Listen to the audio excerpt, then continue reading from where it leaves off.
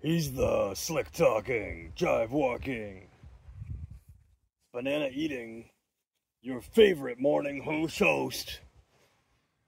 The host with the most bananas. It's the one and only Adam Josh. Hello everyone, welcome to the Morning Banana Show. It is September the 14th. It's a Saturday, it is early morning here. The sun is rising on my bananas. And our bananas really, because I've named some of these bananas after you guys. As an example, this is Devani. And there's a little baby down there.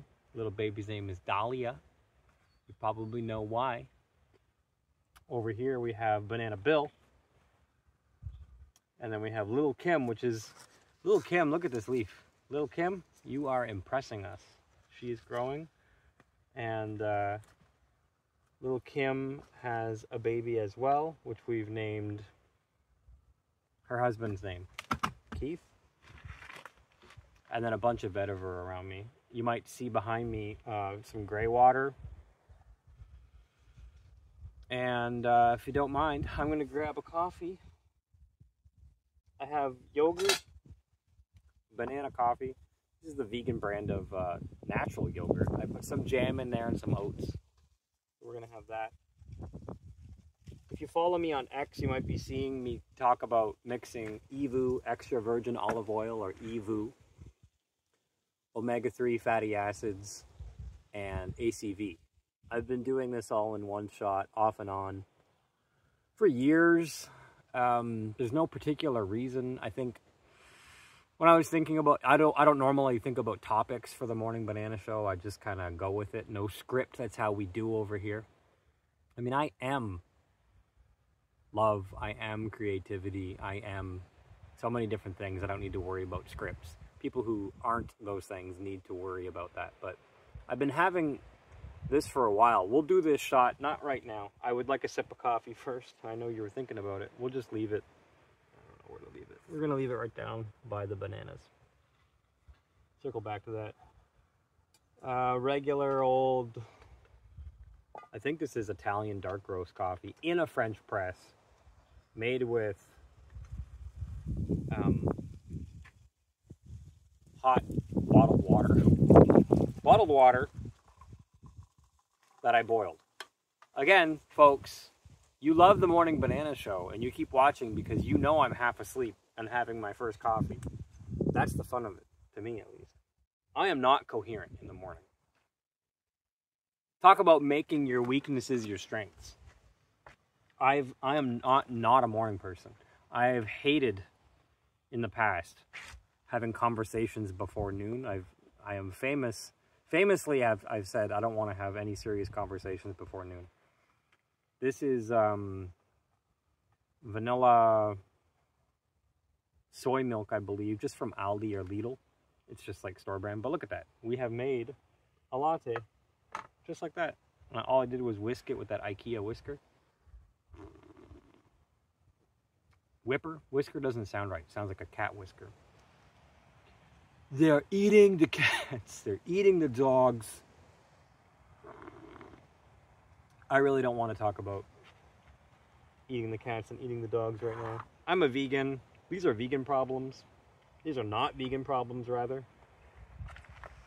I feel like this is Elwood Dog Meat has it right. Molly from Elwood Dog Meat has it right, because this is really a vegan opportunity. I'm not going to talk about that. You're trying to suck me into politics first thing in the morning. I haven't even had a banana. This is a banana from Madeira, so I try really hard to get local bananas. Until these ones produce fruit. You've been watching the Morning Banana Show with me, and you can see how they've been growing, right? You've been here with me. They're growing, but I haven't seen any fruit yet, and we're told that they will produce fruit, so I'm confident, and I have not lost hope. Quite the opposite. They keep growing, and we've planted more. I have a whole banana circle here, as some of you may know. So things are looking up as far as the banana circle goes. Let's take a bite. So until my banana circle comes through with some bananas, we're buying them.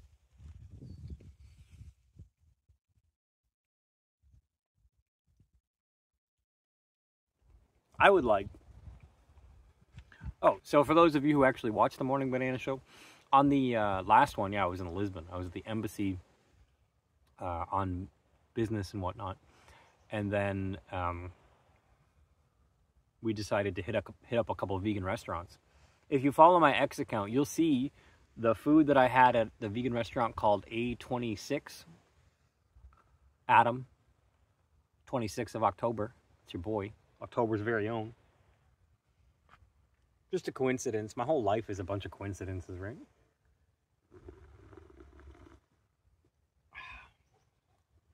It's a good latte. Could be a bit stronger. I might add a bit more of that coffee.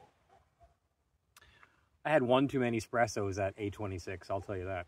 Here we go. Let's do the shots. Shots. Shots. Shots. Shots to the gut for longevity. We're going to talk about longevity.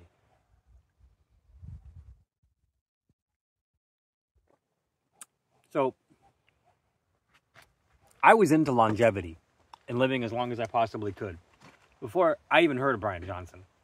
So, if you follow my X account, Adamjoshdotcom, you might see me occasionally trolling Brian Johnson, who, you know, like many other millionaires, at some point, they realize that a hedonistic lifestyle, carnival lifestyle, is not, and the grind culture is not doing them any favors. So, at some point, you might have heard of this, longevity. A lot of millionaires and billionaires start thinking about living forever.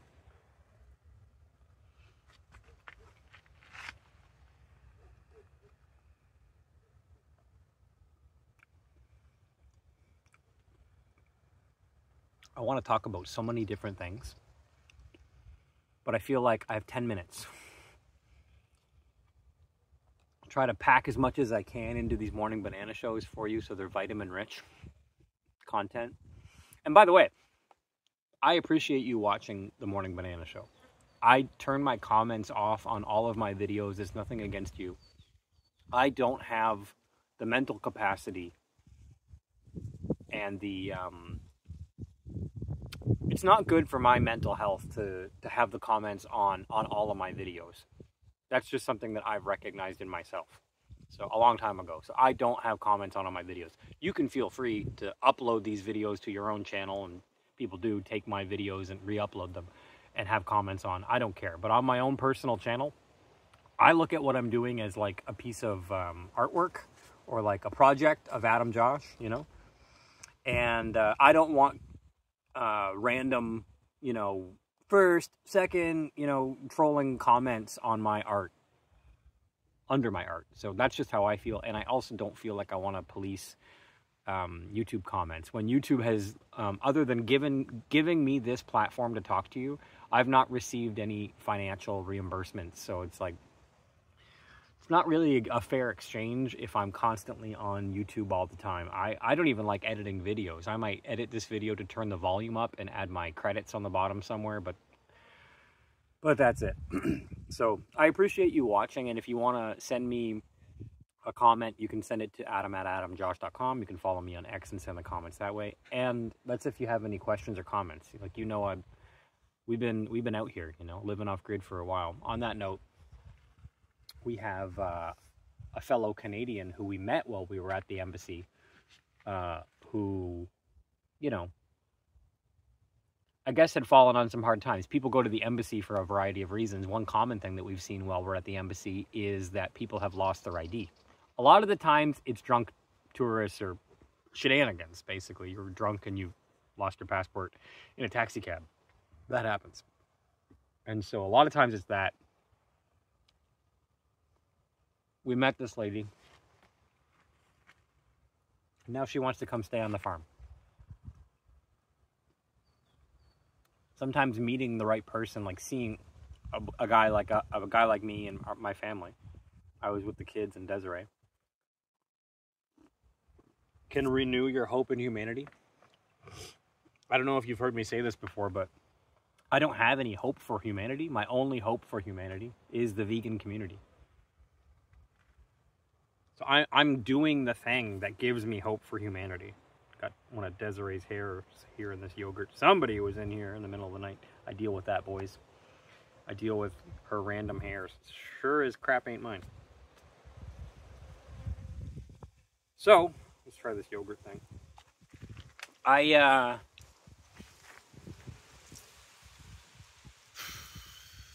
wanted to talk about longevity. Longevity is like the millionaires, you know, and billionaires have decided we want to live forever. That's what kind of like what transhumanism is all about, right? Is man's desire to live as long as man possibly can. So man turns to technology and asks technology to help.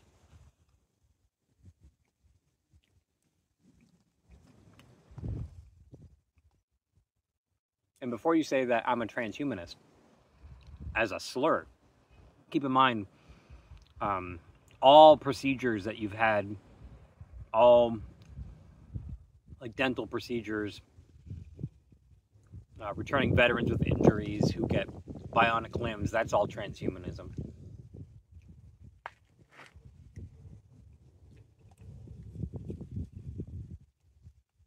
So a lot of us are transhumanists, and we just don't know it at heart. The thing is, there's a line that gets crossed, right? One of the lines that gets crossed in transhumanism is uploading your consciousness in an effort for your consciousness to live forever in this three-dimensional plane and maybe downloaded later into robots or avatars or Cylon versions of yourself. Homie, don't play that.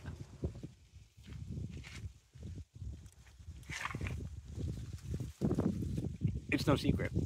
My whole trip is I don't want to reincarnate, and I don't want to stay perpetually alive in a Cylon body. That is not going to stop the billionaires and the millionaires and the elite of the world and the Asians in back rooms from doing exactly that. So it's happening. I think this is where Brian Johnson, Elon Musk, Zoltan Istvan, the Russian oligarch guy from Project 2045. I think this is the conclusion they've come to, is like, look, you want to stop technology? It's happening, boys. This is happening in the future. We're going towards that future. And I am confidently saying to you from the mountains of Portugal, we're going towards that future of, you know, transhumanism, digital consciousness downloaded into Cylon bodies, into Optimus-style robots or better. I've been saying it for a long time, and I'm still saying it. I started talking about artificial intelligence back in like the early 2000s. So we can argue about it. It doesn't change the fact. Like, it's not me and you that are coding these things and making these technological advancements. So it's not really up to us. We can just complain or not complain. Same about immigration, right? People talk about immigration like they have any control over immigration. Politicians complain about immigration, and you're like, wait a minute. If you're using immigration as like a political soapbox, and you don't have any power over immigration, then wait a minute. Who does?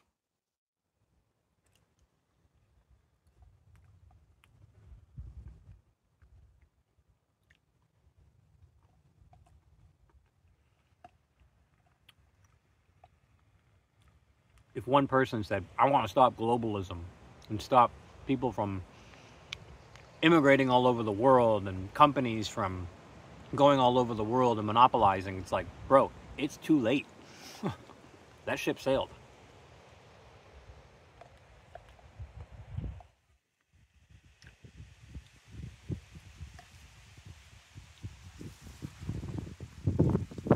But it's good for politics, good for political points.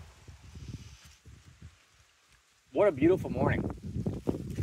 I have been noticing some chemtrails lately between you and me, like an uptick.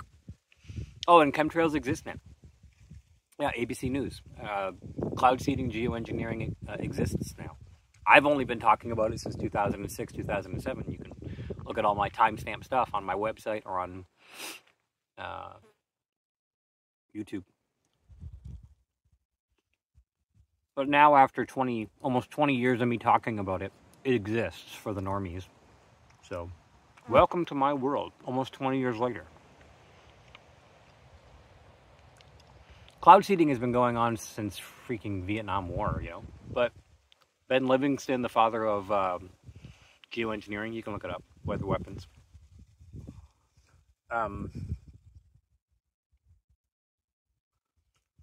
If the future is going all digital and batteries are going to be super important, and Elon Musk is making these crypto mining rigs / XAI brains, he's not going to tell you what he's really up to. Keep in mind, this is the founder of PayPal, right? The guy who invented X.com, Xbit, Paybit, whatever it was called, Bitsend, Go, I'll figure it out. Doesn't matter. He coded what became PayPal, and this guy obviously wants to have X.com be the everything app. So just FYI, the crypto mining / XAI brain rigs that he's making in Texas are not just for artificial intelligence. Don't be silly. And I've been predicting this forever, that we are going to build the hive mind for Lucifer, or building the hive mind for the beast system. And one of the first things it's going to do is take over all our finance, digital currency, or at least try to. Computer says no worldwide. Oh, you want to leave the country? Computer says no worldwide. Oh, you want to buy diapers for your child? Computer says no worldwide. Computer says no. You want some money? Computer says no. Worldwide, baby. So this is a real problem. You know, if you think I'm joking, I mean, look at China. We have the same type of social credit score here, just implemented in different ways. But in the future, people are going to be putting solar panels everywhere. I have solar panels. So let me tell you about speaking in some type of authority of somebody who actually has solar panels. I'm literally off the grid on our farm. Off the grid and still powering all our devices and fridges and whatnot. If it's common sense, right? But like if you have, for example, a 100-watt solar panel, what that means is at peak output, when the sun is directly overhead, it can generate 100 watts. These are ideal circumstances. This is boring as hell, but follow along. The sun on flat Earth is out of your optical point of view. It's far away, like at the end of a long hallway. And slowly, it comes into view over your geographic location, right? While it's on its circuit. In that point, people rightly do a graph that goes like this. The sun for peak hour or peak usage is going up and then down, like that. Sunset, sunrise, sunset. You follow? Peak usage, like 11 to 2 p.m. So in that range of 11 to 2 p.m. up here at the top of the chart, that's your peak output of your solar panel. So if it says 100 watts, that's when you're getting 100 watts. I also have been monitoring amps. So 100 watts, 220 volts, or 100 watts at 12 volts DC. And if you convert that into amps, at peak, maybe I get 17 somewhere. I've almost hit 20, but I have breakers that would trip. I've never tripped a breaker. They're 20 amp breakers. I'm talking input. 17 amps at peak usage, but it trails off. And at the end of the day, I'm talking like 0.5. So right now, where we're like getting towards the beginning of the peak, in amps, as far as like a charging cycle goes, which is completely dependent on the sun being in the right spot, I might be getting, I think before I came out here, I checked, it was 10 amps. So at peak usage, like I was saying, 17 amps would be like the crescendo of summer. And then it trails off through the day. If you're not capturing that in batteries, solar panels aren't batteries, you know, so once the sun sets, your electricity would be gone. Smart people are capturing the electricity in batteries, and good batteries that can last for the night, right? The night is however long the night is, back until the sun comes up again, right? 8 hours, 12 hours. Here the sun works overtime, so night is not that long. Ideally, your batteries last through the night, and then in the morning they're recharged again, and the whole cycle continues indefinitely. The reason I'm even talking about this is because cloud seeding, geoengineering, stratospheric, high altitude engineering, whatever you want to call it, we know what we're talking about. Not condensation that rapidly dissipates. I have a clear blue sky today. I don't know when I'll show you this at the end of the video. The clear blue sky. I don't know when the last time you saw a clear blue sky is. That's the norm here in Portugal, clear blue skies. It is not the norm where I'm from in Niagara, so I can tell you that firsthand. So, stratospheric geoengineering, cloud seeding, if you put anything, like anything in between that peak of when the sun is above your head, if you put anything like a cloud, your hand, if your solar panels are on your roof and you put a blanket over them, do you understand what I'm saying? You reduce your overall potentiality, your overall electrical output ability. And even if it's by a little bit, sometimes that little bit is noticeable. So for example, when we're overcast here, my amps charging get cut drastically, sometimes by half or more. UV radiation still slips through the clouds, obviously, but like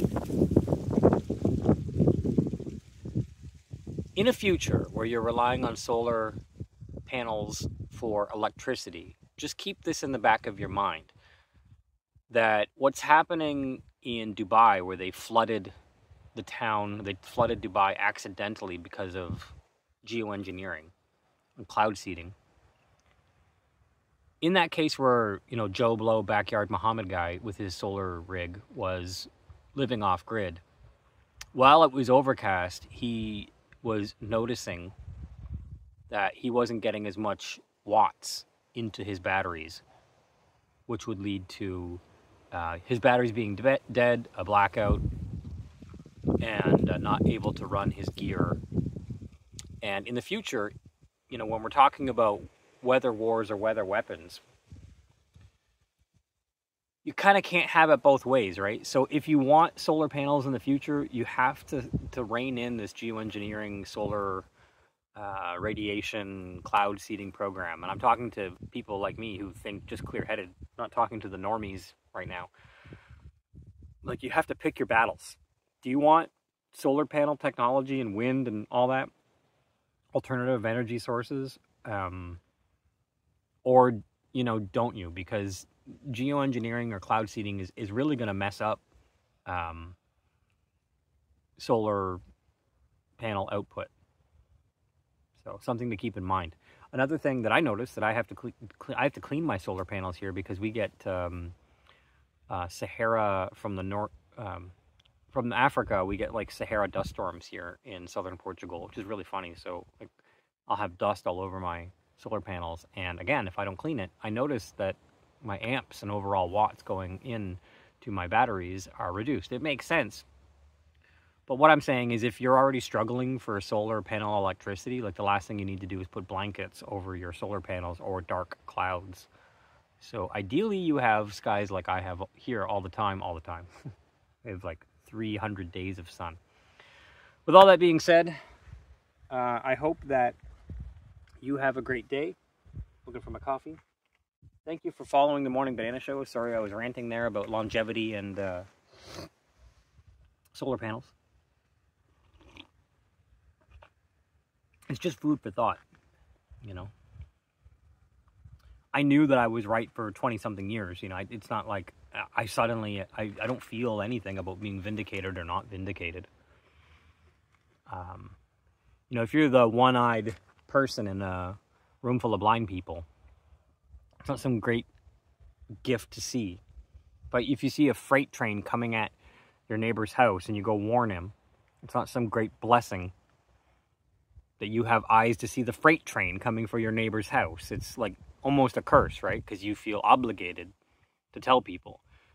So I feel sometimes like a light, and I don't hide my light, because it's ridiculous to put your light under covers or on the bottom of an ocean. You put your light so people can, it benefits people. You know, sometimes, and I have people reach out to me and thank me just for being me and being like, helping them to walk through things. I'm no-fap, vegan of 11 years, I don't drink, I don't smoke, I don't do drugs, I don't secretly do drugs, I don't secretly drink, I don't secretly watch porn, and I don't secretly fap. My worst habits are this, whatever this is, I don't know. And coffee and caffeine. I have a little bit too much caffeine sometimes. Yeah. So if you want to support me, you can buy a t-shirt. I have the Do Not Reincarnate t-shirts on my website. There's links under this video probably. You can send me an e-transfer to Adam@Adamjoshdotcom. You can meditate with us at 11:11. Very important to meditate every day. Center yourself, ground yourself. Not everybody can be in the midst of banana palms in Portugal. One day they're going to give us fruit. One day, you'll see. Thanks for following me, everybody. Take care of yourselves. I hope that you have a great day and that you get everything that you want out of this life. Ring it for all that it's worth. I believe in you. Take care. Love you guys. Bye-bye. Are you tired of reincarnating? Me too. Now show the world that you don't want to reincarnate with this Do Not Reincarnate t-shirt.